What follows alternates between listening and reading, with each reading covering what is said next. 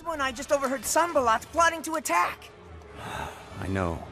At least 10 others have warned me of this coming attack. But where? When?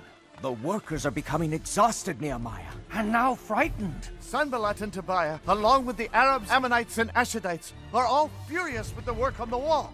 You must do something. We cannot go on like this, Nehemiah.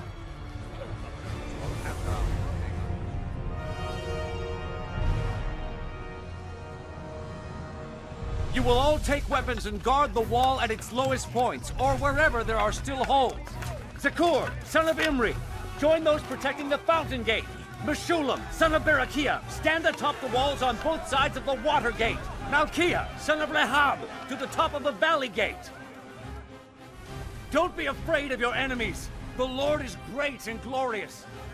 Not only does this guy stand up to people who mock and threaten him, but he has a plan to defeat them.